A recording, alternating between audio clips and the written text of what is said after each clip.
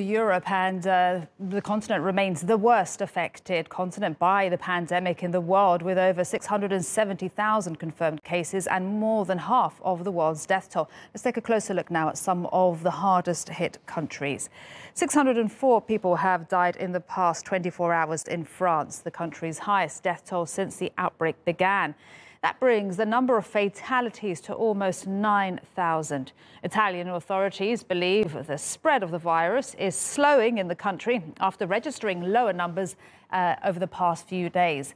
More than 132,000 are infected there, and at over 16,000, it has the highest death toll in the world.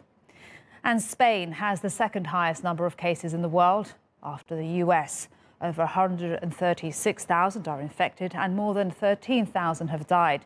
The nationwide lockdown in the country has been extended until April the 26th, but some restrictions could be eased after Easter.